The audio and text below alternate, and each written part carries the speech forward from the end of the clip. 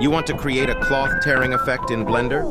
Start by adding a plane and rotate it 90 degrees around the X-axis. Press Tab to go into edit mode. Right-click and select Subdivide. The more subdivisions you add, the better the animation will look, but it will also take longer to simulate. Go into Side View and in Wireframe mode, select the top part. We want to fixate this part so the cloth won't fall down. In the vertex settings, add a new vertex group and call it Pin Group. With the vertices still selected, hit Assign. Back in Object mode, add a cloth modifier to the plane.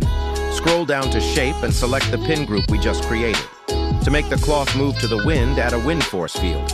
Rotate it and change the strength to a high number. If you press play now, the cloth should react to the wind and be pinned at the top. To add the tear, go into Edit mode and select the knife tool. Draw where you want to have your cut and press Enter. Now go to Mesh and Undersplit, choose Faces and Edges by Vertices. If you play the animation now, you can see the cloth ripping apart. You can add as many holes or cuts as you like. Bonus tip: if you add an object and want to make it collide with the cloth, animate it going through the cloth with keyframes and add a collision modifier. If you press play now, the cloth reacts to the object. If you have any questions, leave them in the comments and have a nice day.